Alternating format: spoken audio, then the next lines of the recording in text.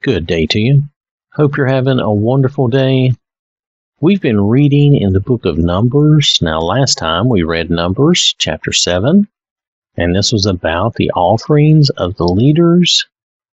This time, we're ready to read Numbers chapter 8, and I am reading in the Amplified Bible. Then the Lord spoke to Moses, saying, "Speak to Aaron and say to him, when you set up and light the lamps, the 7 lamps will shine in front of the lampstand." And Aaron did so. He set up the lamps at the front of the lampstand, just as the Lord had commanded Moses. Now this was the workmanship of the lampstand, hammered work of gold from its base to its flowers. It was hammered work, according to the pattern which the Lord had shown Moses. So he made the lampstand. Again, the Lord spoke to Moses, saying, "Take the Levites from among the sons of Israel and cleanse them. This is what you shall do to them to ceremonially cleanse them. Sprinkle the water of purification on them, and let them use a razor over their whole body and wash their clothes, and they will be clean. Then let them take a young bull and its grain offering of fine flour mixed with oil, and you shall take another young bull as a sin offering. You shall present the Levites before the tent of meeting, the tabernacle, and you shall also assemble the whole congregation of the children of Israel, and present the Levites before the Lord, and the Israelites shall lay their hands on the Levites. Aaron shall present the Levites before the Lord as a wave offering from the Israelites, so that they may perform the service of the Lord. Then the Levites shall lay their hands on the heads of the bulls. Then you are to offer the one as a sin offering, and the other as a burnt offering to the Lord, to make atonement for the Levites. You shall have the Levites stand before Aaron and his sons and present them as a wave offering to the Lord. Thus you shall separate the Levites from among the Israelites, and the Levites shall be mine in a very special sense.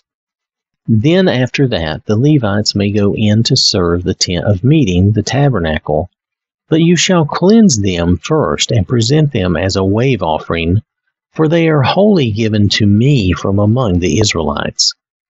I have taken them for myself, instead of all who are firstborn, the firstborn of all the Israelites. For all the firstborn among the Israelites are mine, among the men and among the animals. On the day that I struck down every firstborn in the land of Egypt, I sanctified and set the Israelites apart for myself. And I have taken the Levites instead of every firstborn among the Israelites.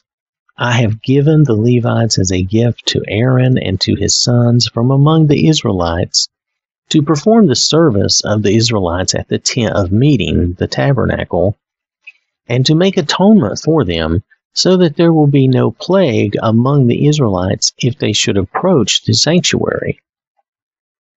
Thus Moses and Aaron and all the congregation of the children of Israel did these things to the Levites in accordance with all that the Lord had commanded Moses concerning the Levites, so the Israelites did to them. The Levites too purified themselves from sin, and they washed their clothes, and Aaron presented them as a wave offering before the Lord. And Aaron made atonement for them to cleanse them. Then after that the Levites went in to perform their service in the tent of meeting before Aaron and his sons, just as the Lord had commanded Moses concerning the Levites, so they did to them. Now the Lord spoke to Moses, saying, "This is what applies to the Levites. From 25 years old and upward, they shall enter to perform service in the work of the tent of meeting. But at the age of 50 years, they shall retire from the service of the tabernacle work and serve no longer.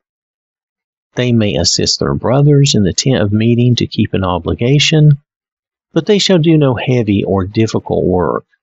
Thus you shall deal with the Levites concerning their obligations." So this has been Numbers chapter 8, and this is all about the Levites and their obligation to the tent of meeting and how they were cleansed. And it's interesting to see that after 25 years, from 25 to 50, that they would be able to retire. Not that they wouldn't be able to assist in any way after that, but they would not be responsible for any heavy or difficult work after they had served their 25 years and became, 50 years old. It's just something to note. A lot of companies used to, give people retirement after 20 or 25 years of service. That's what they would do. Makes me wonder if it didn't come from such as this, because of our culture coming largely from the Christian values. So, just a thought. Anyway, this has been Numbers chapter 8. I want to thank you for listening. Hope you have a wonderful day. May God bless you and keep you safe. And remember, God loves you.